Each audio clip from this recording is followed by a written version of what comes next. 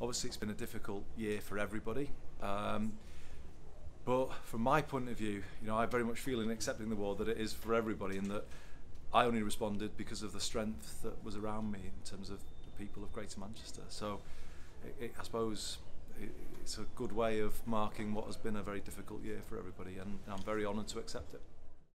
So the Doubleday Centre has been going for a few years now. It's set up to try and bring patients and the views and experience of patients right into the heart of medical training in Manchester.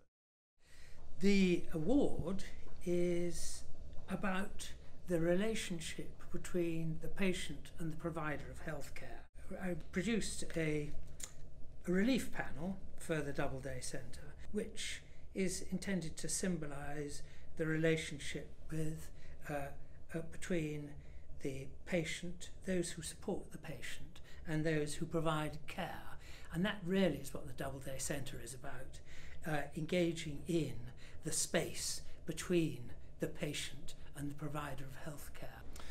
Well, what I was going to do was going to start with the attack and the turbulent times that we're all living through, and really then go back into my 16 years in Parliament and go through some of the things that happened to me, to try and give people my take on why we're in the position that we're in at the moment, where it feels very uncertain and kind of unclear where we're heading. So that's what I was going to do. But the point I was going to build to is how that London-centric Westminster system really hasn't provided the answers for a place like Greater Manchester, and devolution of power here is the best chance that we will get to make politics work better for everybody, and that's the theme of my lecture.